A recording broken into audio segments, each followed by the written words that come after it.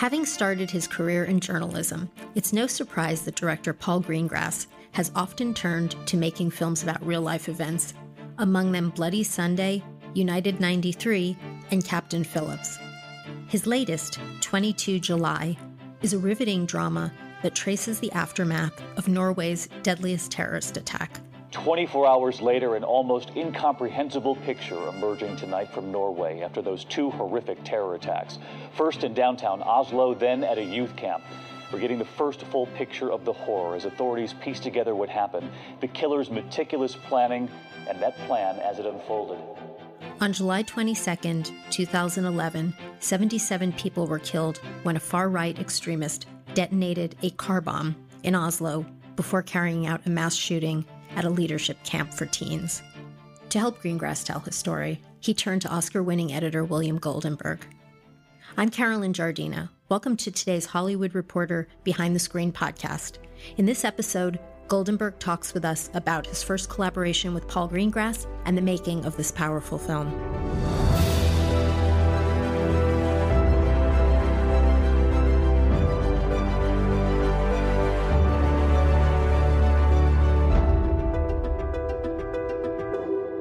Billy Goldenberg won an Academy Award for editing Argo, the drama set during the Iran hostage crisis, and earned 4 additional nominations for films including Zero Dark 30, Seabiscuit, The Insider, and The Imitation Game.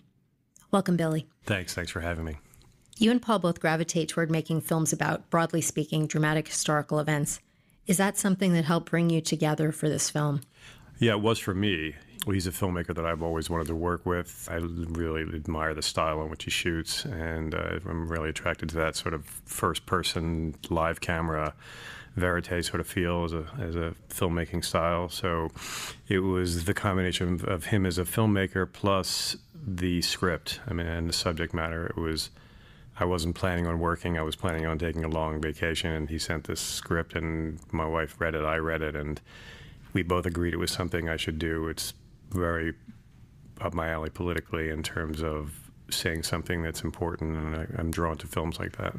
I said to my wife, I want to make a difference in any small way I can. I've tried to choose films that have something important politically to say. I can't run for office, and I can't, there's someone I can send postcards and do things like that, but I feel like this is my chosen profession, and for me to be able to work on films that have a message that's important to me is something I look for films like that. So when this script came and it has so many important things to say about the rise of the alt-right, about gun control, about, violence against children and teenagers, so many different things.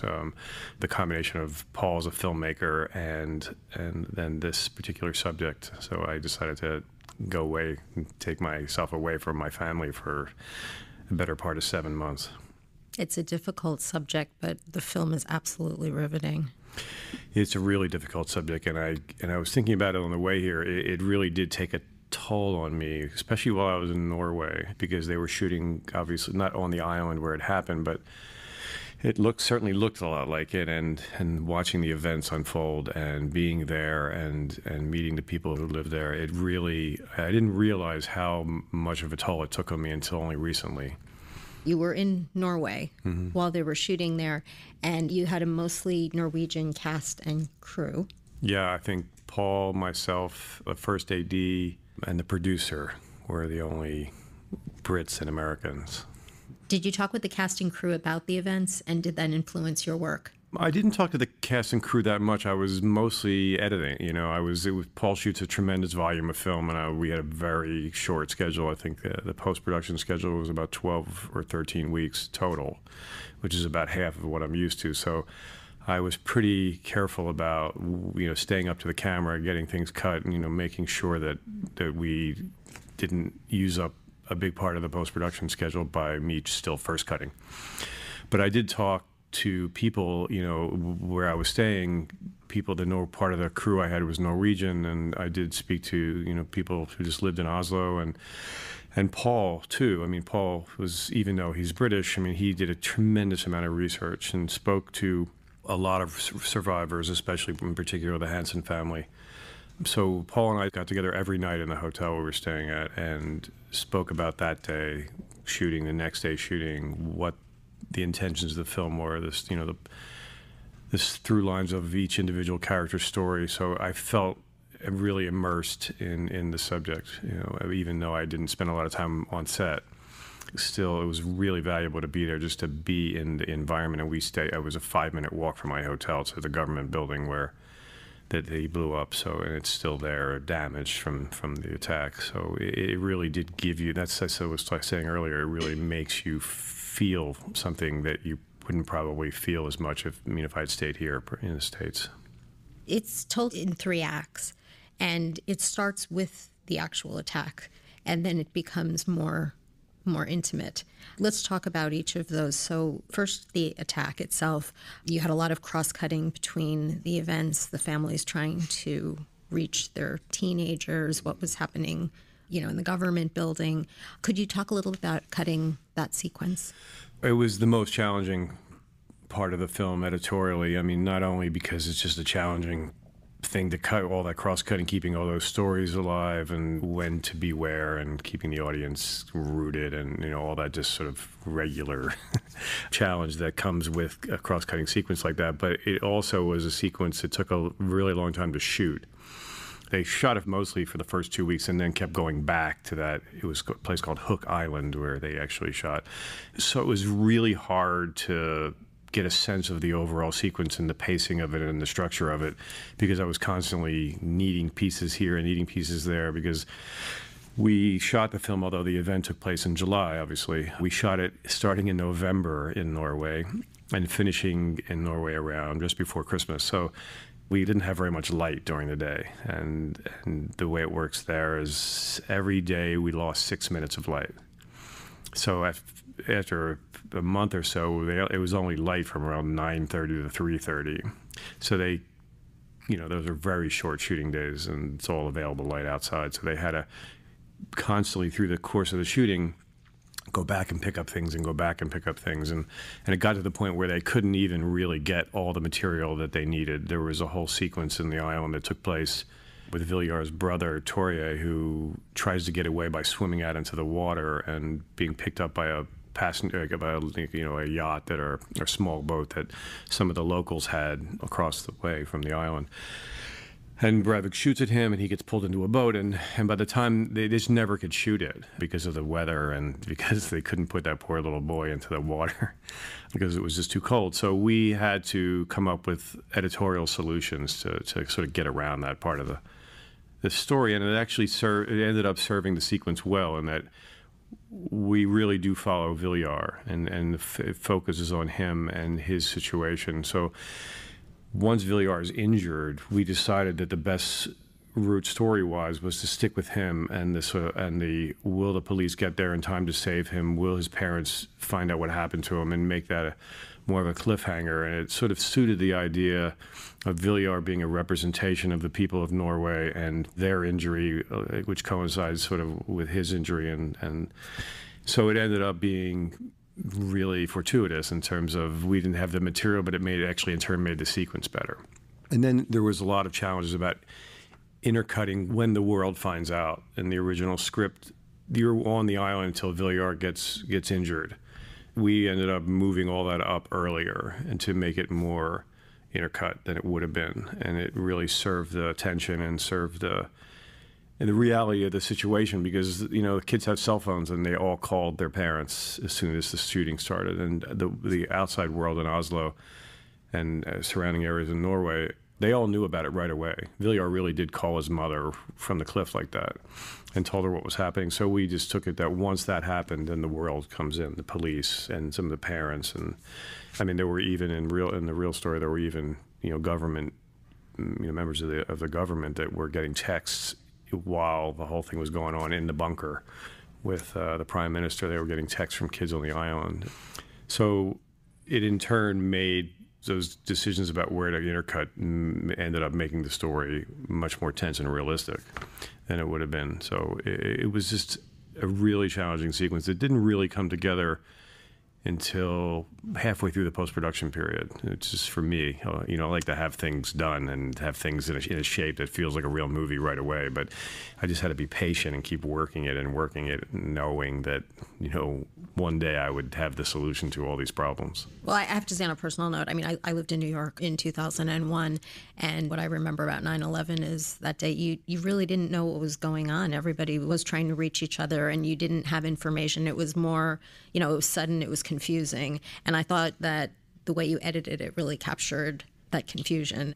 There were things that we cut out to make it more that way. I mean, it was a little, there were things with the Prime Minister, the family, that were a little too more informative, and it felt like it was leading the audience, and that you would be sort of guessing as to what goes on and getting little bits of information. You see when things even happen, when tragedies happen and you're hearing them on the news, you're getting bits of information initially that oftentimes turn out to be wrong, and you don't really know what's going on. It takes several hours for things to piece together. So it felt like that was more accurate to what a situation like that would really be. Now, were you working with a team that you've worked with before? Netflix was gracious enough to let me bring 2 people with me to Norway and London, because we did the post-production in London. When I asked, I was surprised they said yes, and I think they understood we had a very short post-production schedule, and that if I had my team with me, that things would go more smoothly. I mean, they're very smart. John Weissman at Netflix accommodated us and let me bring Peter Dudgeon and my first assistant, and June Kim, my second assistant. And then we had a Norwegian second assistant, another second assistant who was Norwegian, who was terrific, named Geir, and a production assistant. It's always valuable to have a local as a production assistant named Daniel, who made up the rest of my Norwegian crew. And that was, they knew how things worked there, so it really made my life a lot easier. And then when we got to London, we didn't bring the Norwegian people with us, but we picked up some London assistants, Pawnee Scott and Holly Byrne, who worked with us in London. I think everybody on the film had the same mindset and we were on the ride with Paul because we believed so much in his vision and the story he was trying to tell. I think it never really felt like a job. It felt like we were doing something important, in terms of what we were aspiring to. And they were just a really, really great group of people that we had. So it made the better my crew is, easier my job is. And this was Peter's first time as my first assistant, so it was very challenging to be in foreign countries, and they just all did a spectacular job. And what was it like working with Paul? Does he come into the editing room every day, or? No, he doesn't, actually. He likes to keep perspective. I mean, he and I are in constant communication. And at the beginning, when I was in Oslo, I was thinking, well, he's not coming to the cutting room that much. I mean, why am I here, really? And then I realized I was there for a way different reason. I mean, we spoke 5 times a day on the phone from the set, and we were staying at the same hotel, so every single night we got together in the hotel lobby and talked about what he had shot that day, what he was shooting the next day. He does a lot of rewriting while he's shooting, so he would constantly be sending me pages, and he and his development person, Emily, we would talk either late at night or in the morning and and give Paul feedback on the pages they were about to shoot. I think he likes to keep things very spontaneous. So he would be constantly tweaking the screenplay and then handing the actors pages in the morning, which is a real challenge. And so we were able to comment on that. So it was incredibly collaborative. I mean, it took me a little time to get used to it, that a director would be calling me from the set and saying, I'm about to shoot this scene where, Torrier finds out that Villiard's on a snowmobile. I'm going to put the camera here and run it up there. What do you think? And it doesn't usually happen. And then I was so excited that he included me in those conversations. It was really, really fun and really rewarding to have somebody who would collaborate like that. And then, so we saw each other every day, but he was probably only in the editing room like half a dozen times while we were in Norway. And in terms of post-production, he came in a fair amount, but he, like I said, likes to work on bits and not look at whole reels and look at whole long stretches until he screens the film. He really is careful about keeping his objectivity. I mean, some directors sit there all day long, and which is totally fine. I mean, I'm going to do however a director wants to work. That's what I'll do. But he, left me alone a lot, which was scary but fun. And you feel like somebody's really giving you their trust, and it makes you feel really good as a creative person to feel like that, the director has that kind of faith in you. it really was, one of the best experiences I've had. And I've worked with some phenomenal people that I love, so that's saying something.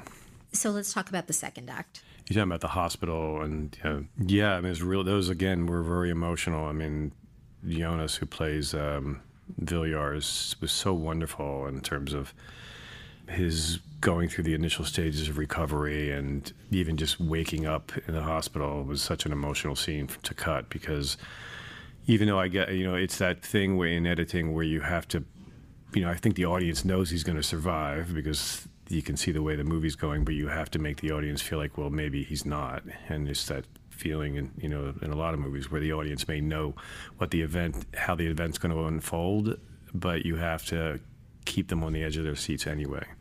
So that was a challenge, finding the right level of how dire to make it. And you don't want to, we tried very hard to be respectful and restrained and not manipulative, so we didn't want to do anything editorially that was could be considered trickery to make the audience think, oh, he's definitely going to die, and he's, and then he lives. So we wanted to make it suspenseful and emotional, but not make it fake, to make it keep it real. So the actors who play Villiers' parents were so strong. I mean, both of them, especially the woman who plays his mom, that it just, so much of the heavy lifting is done for, in terms of the editing by the actors. And it's just me getting out of the way and letting those performances breathe. And they just always felt, the four of them always felt like a family. They feel like they really belong together. And you really feel her emotions of being a mother going through that situation. I think it really, just look for those moments of reality of what it's like to be a parent in that situation and use those moments.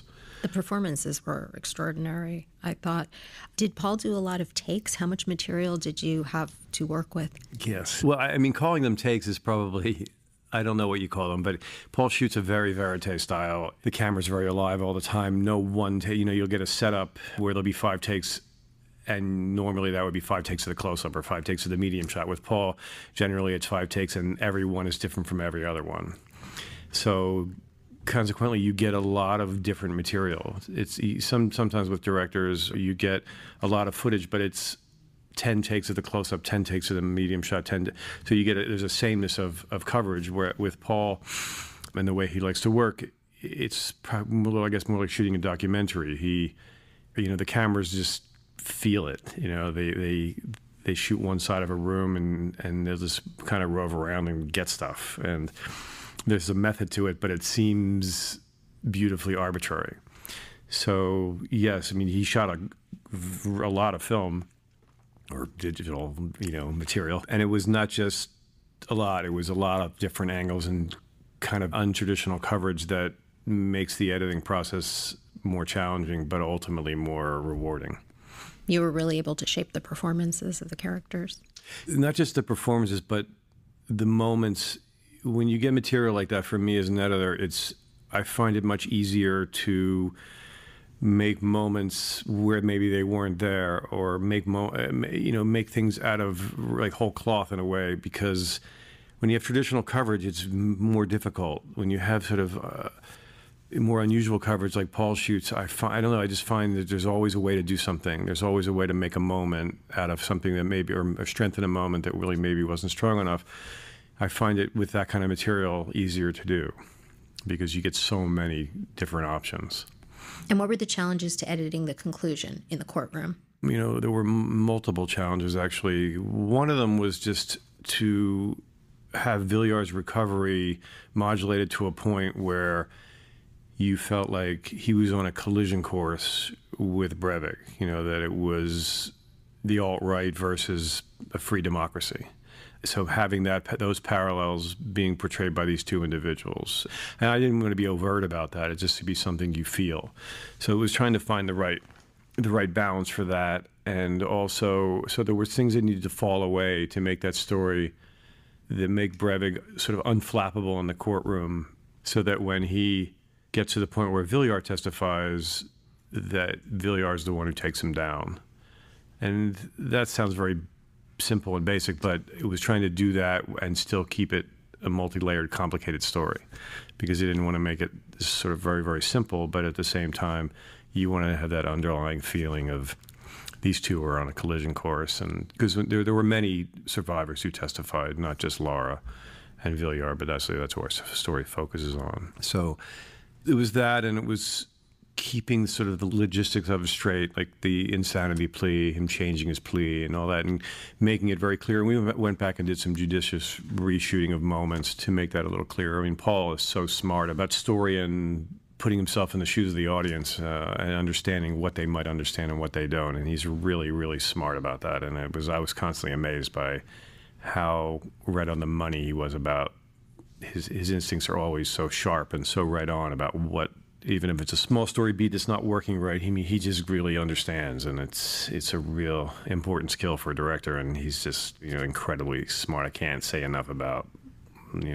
collaborating with him was just one of the real joys of my career. When VR testifies, you stayed on his performance for quite a long time. What informed your decisions as to when do you stay on his performance versus when you cut away? That particular idea was, there was a time where we considered, it was in the screenwriting stages, because, I didn't even know Paul, and he called me, and he was obviously in London, and then called me in the US, and we started talking about the script, like we had been working together for years. And it was a little bit weird because we had instantly hit it off and started talking about really deep parts of filmmaking and the script and the story in a way that usually would be something I would, after I've been with a director for a couple of pictures.